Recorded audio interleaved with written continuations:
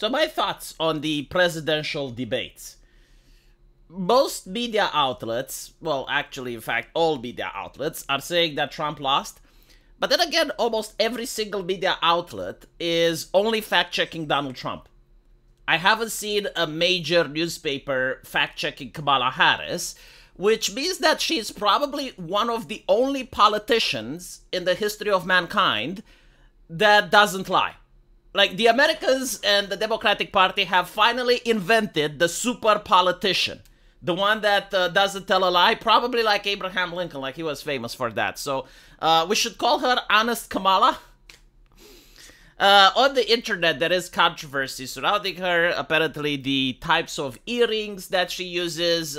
Some people suggested that there are similar earrings that allow for transmissions to happen, which would probably explain. I mean, if you have people whispering stuff in your ear and they are connected to the internet, then you would never make a mistake. Then you would never say something that's not true.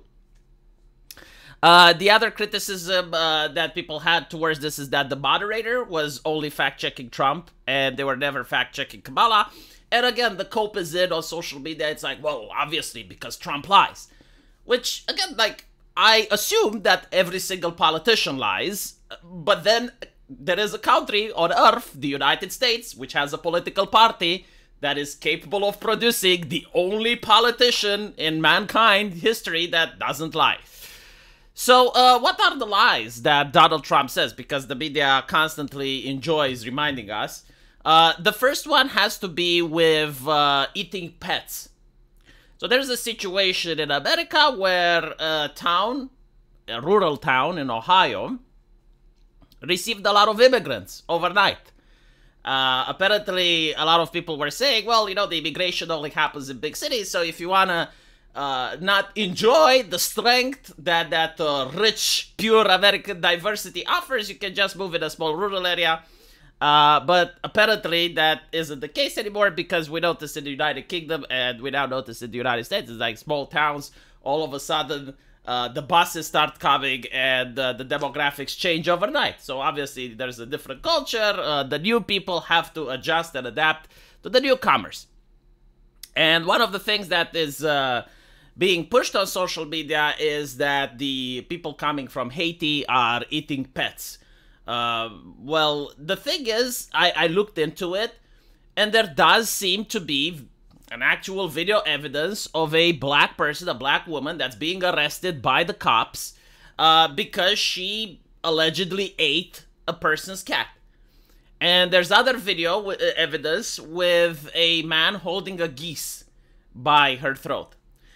Now, what's interesting is that before any fact checker arrived on the scene, before the media even weighed in on it, a lot of liberal and left-leaning people were saying, well, yeah, but like geese are a pest, so therefore, even if it was to happen, that's a good thing, right? But then they realized, no, hold on a little bit, like the fact checkers weighed in, so we don't really have to defend this because it never happened. So we will pretend it would be outrageous if it did happen, but we're going to accuse people who are pushing it for misinformation.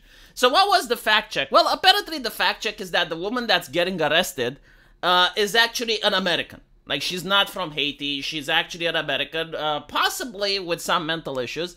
And that's the thing that people are now pushing as a conspiracy theory, right? Like, everyone is conspiring that pets are being eaten in Ohio. But the problem is that there are other residents that don't have video footage, but they have recorded themselves on TikTok and various other platforms saying that, yeah, like their pets are missing, or their neighbors had chickens in the yard and now they don't. So basically, you have a couple of people that are claiming this is happening without showing video evidence. So are they all Republican operatives? Are they all hidden Donald Trump supporters that were waiting for this particular moment in order to start recording TikTok videos on social media? Are they paid crisis actors?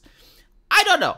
What I do know is that this is what caused the rumor to spread. And this is why Trump and his running mate is claiming it. Whether it's true or not, I mean, you go on social media and you see a lot of people from Ohio saying that it's true, while you have the press saying that there's no evidence, and the authorities are also saying that they haven't arrested anyone over this. But again, we need to rely on the fact checkers because nothing is more honest on this planet Earth than the fact checkers. We know they have absolutely no political leanings. They have no horse in this race. They have no interest in whether Kamala or Trump wins. And they also don't care what the American thinks. The only thing that they do care about is the truth. And they're going to factually report on it. Now, the second one is about the abortions. Apparently, Donald Trump was claiming that there are cases where even after the baby has been born, there have been performed abortions. And the media is claiming, and rightfully so, that that would be illegal. Anywhere in the United States, if that were to happen, it would be classified as infanticide. That is actually a crime. But why do American people believe this? Like, why are they willing to listen to such a thing and say, I mean, well, I suppose it is possible. Because if a politician would say this in Romania, you wouldn't need any fact checkers. Like, the moment that word would come out of his mouth, people would be bewildered. The reasoning is that there are, indeed, Democrat politicians that have suggested this in the past. And there are also certain studies that have flirted with the idea when it comes to medical ethics. Now, when it comes to medical ethics, you need to understand certain university professors and doctors, they need to publish papers, so they will write some sort of garbage so that a journal publishes it. And there have been doctors flirting with the idea that since the human brain doesn't develop up until 2 years, that maybe it should be considered ethical. But these are only theories that, certain people are flirting with, that they're not passed into legislation. And then there's also a Democrat politician that I remember on a radio show going viral a couple of years ago, saying that, well, after the baby is born, the doctor should place him and make him feel comfortable while talking with the mother about what to do next, right? So, like, implying the thing. But again, like, no one that I have seen has ever suggested legislation that after the baby is born, you can create an abortion. Like, no, that is something that's a little bit too extreme even for Americans. Like, there is a line, apparently.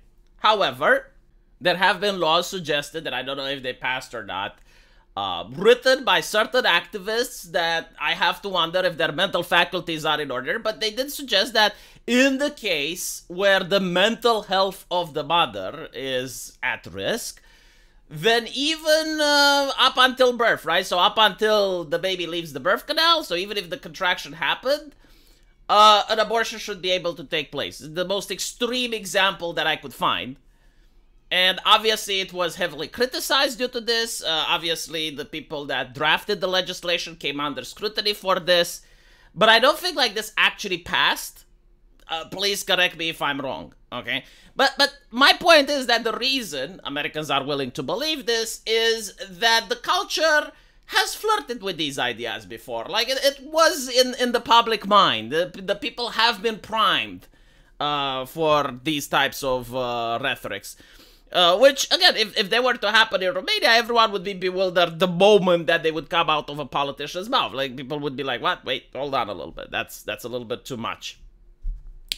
So, as you can see, most of the newspapers are focusing on this, and they're saying that Harris has baited Trump as he lost control and spiraled out and blah, blah, blah. And, yeah, I mean, this was pretty much how the debate went. Other than that, Trump did the meme with, like, I'm speaking. Like, that was absolutely hilarious and funny. I don't know if it managed to sway any voters, but if it did, it's probably not going to be on the side of Trump. Again, I'm telling you this from going around into many circles, because I do try to get my informations from places that are right-wing, places that are left-leaning, and places that are more apolitical. And it does seem that in the apolitical places, a lot of people were on the side of Kamala. I take into account that they're also more likely to read the press and be influenced by these types of articles. So let me know what you guys think, and as usual, I will see you in the comment section. Take care.